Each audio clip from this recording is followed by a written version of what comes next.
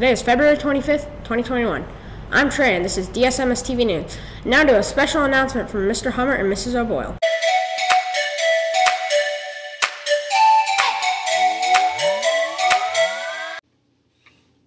Good morning, Sidewinders.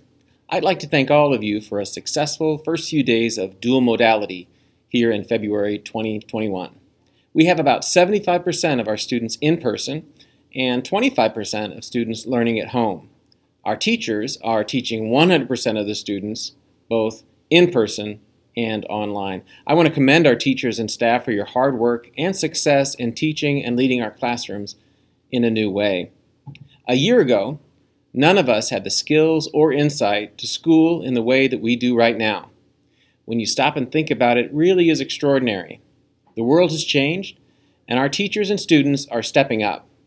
I'd like our school to think about the fact that many of these changes will persist and continue when the pandemic and dual modality is behind us. We'll use little paper, we'll organize our work online, and we'll submit most of our classwork virtually as well. In many ways, we are more efficient, organized, and flexible than ever before in school, and it needs to be this way. Because the world around us, it's fundamentally different too. Where I live, among my neighbors, there are those whose job used to be going into work every day, and now it's all virtual. In my family, I have some relatives who used to travel most of the time for their work, and now they Zoom or WebEx for some portion of their job. Of course, some things are just as they are, but generally, how work is done all around the world is changing. And this means that there are amazing opportunities for those of us who can step up and figure it out. Future opportunities will be won by those who work towards mastering a new way of thinking and learning. For this reason, I want to encourage all of our DSMS students to work hard. Work hard on your Google Classrooms, your Formative, and those other platforms. Mastering the ways of virtual learning is important. This is the pathway for your high school and college future, and we're not going to be turning back. Your teachers and I want to encourage you and challenge you to persist in putting forth your best in your new way of doing your schoolwork. We have 2.5 weeks remaining in the third quarter of instruction, and there's plenty of time to bring up those grades. Most teachers accept late work and are open to discussion about getting back on track, but you really need to start today. So log into Infinite Campus, get an idea of where those opportunities are, and find ways to improve. I'm going to turn it over to Mrs. O'Boyle now. Mrs. O'Boyle, how do you organize a party for astronomers? You plan it! Hello, Sidewinders. Wow, this year has really been something, hasn't it? I know there have been times where I haven't felt quite like myself, and even times when I didn't know how to ask for help.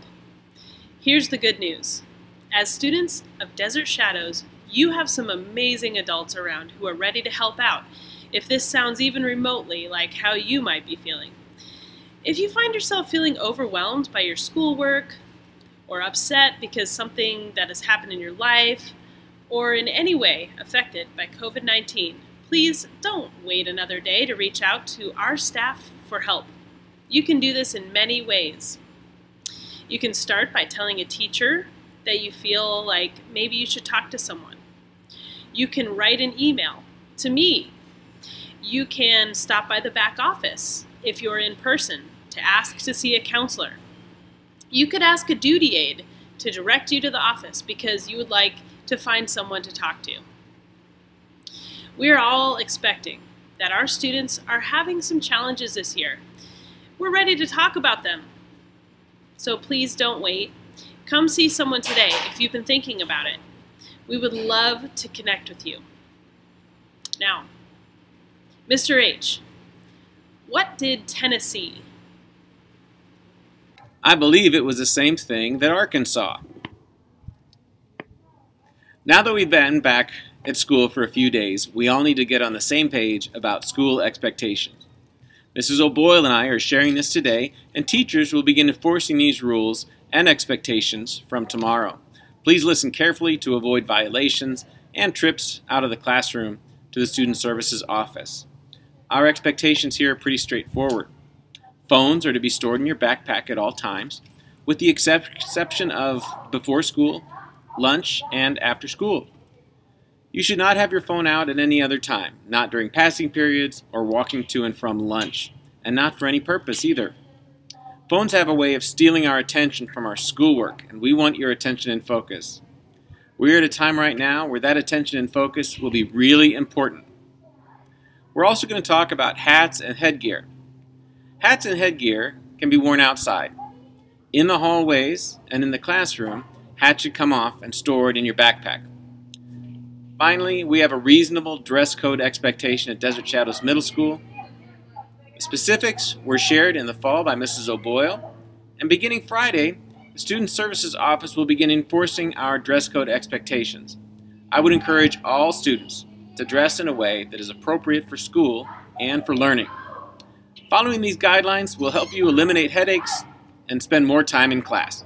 Mrs. O'Boyle, how does a penguin build a house? It glues it together. Now, to discuss our favorite time of day, lunch. How about you amazing kids? I've seen a lot of courtesy, respect, and community out at lunch.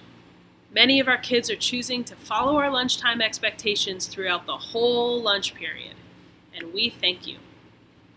Many of our kids know that eating can only happen while they're seated, and masks must come up when it's time to stand, throw away trash, or socialize.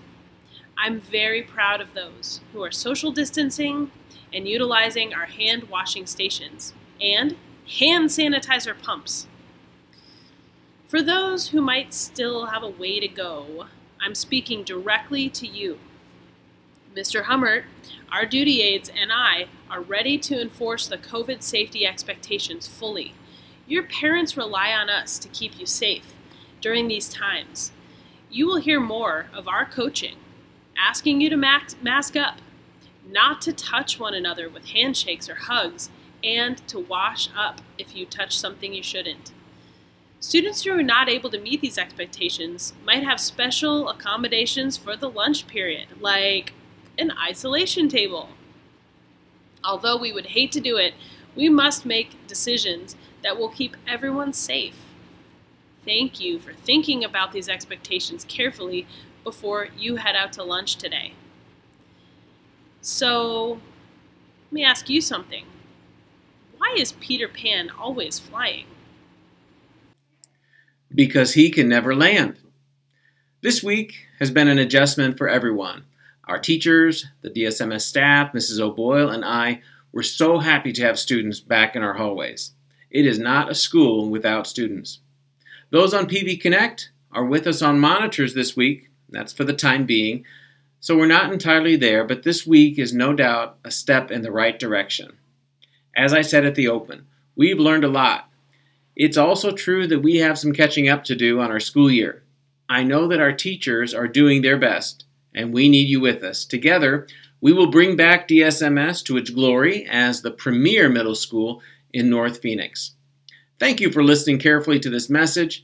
Be kind and be brave, Sidewinders.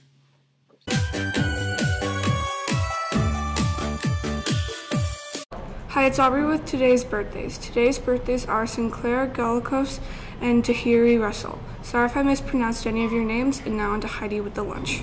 It's time for lunch! What time is it? It's time for lunch! Hi, it's Heidi with today's lunch menu. Today we have nachos with taco meat and cheese pizza, and a sandwich pack. And now back to Trey.